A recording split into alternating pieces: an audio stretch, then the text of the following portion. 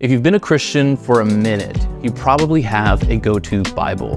Not just like your favorite physical one, although there's a bunch, right? Hardcover, softcover, goatskin, multiple bookmarks, multiple colors. You have study Bibles, reference Bibles, Spanish Bibles, children Bibles. And even so, at the end of the day, I usually just end up using this. And the point is, we have a lot of Bibles, not just different Bibles with different covers or for different audiences. We have a lot of translations of the Bible. Just a generation ago, this wasn't really a thing. King James ruled the day. Yeah, that Bible that sounds Shakespearean to us today, but was written in the language of the people at the time. But this story is not about all the translations of the Bible. It's about where these Bibles are printed.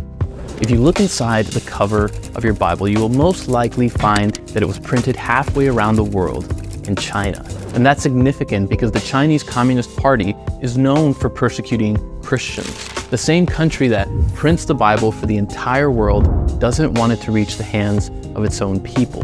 But even then, that's not necessarily what's happening in China today. This is a story about how persecution in China is heading in a new direction. They're not trying to destroy Christianity, they're trying to rewrite it.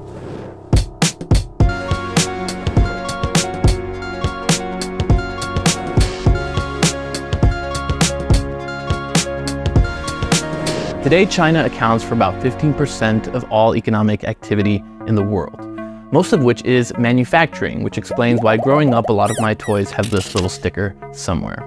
But a big part of manufacturing is printing of all kinds: books, apparel, signage, and yes, Bibles.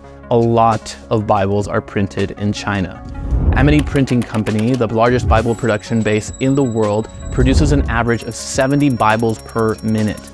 To date, they have printed more than 250 million Bibles. Printing a Bible isn't easy, and Bible publishers rely heavily on China's expertise. They know what they're doing.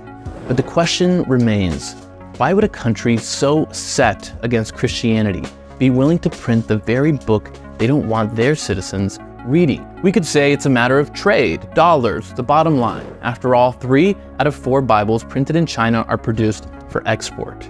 If you're the manufacturing powerhouse of the world, why not make a buck? But the answer is not that simple. The biggest thing the Chinese Communist Party is after is not just money, but control. Protestant Christianity in China is on the rise. It's estimated that there are more Protestants today in China than in Germany or France. Generally speaking, there are 2 very distinct churches in China. There's the grassroots movement of churches, usually called underground or house churches. Christians who attend these churches do so in secrecy, even changing location and being very careful about who they meet with. But there's also the state-sanctioned church, mostly represented through the China Christian Council and the Free Self-Patriotic movement. You can guess which one of these the Chinese government is cool with you being a part of.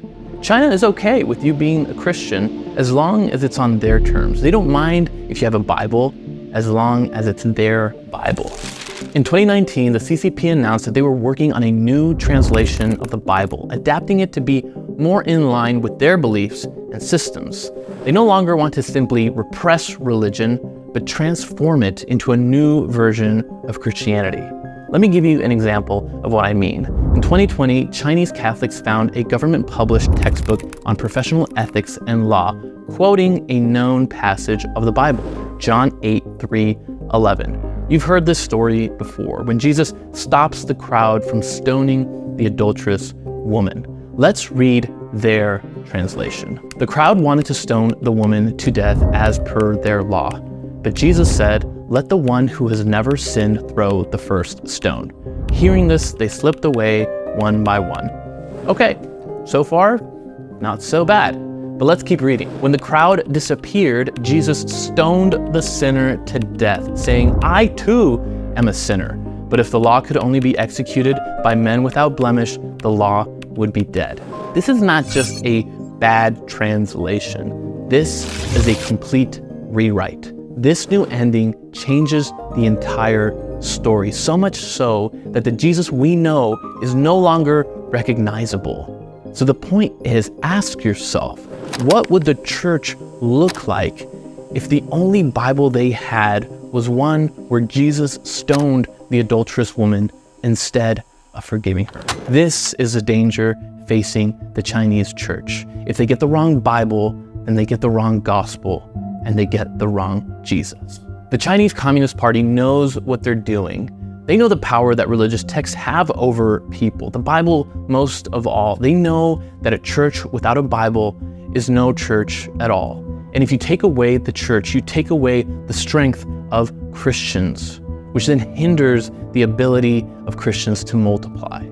If you go after the Bible, you go after the lifeblood of Christianity. We can give thanks for the freedom that many of us enjoy in our home countries. And even with all the challenges, most of us are not worried about losing access to our copies of the scriptures. And the Bible is so precious that it's worth doing everything we can to make sure it's accessible to everyone.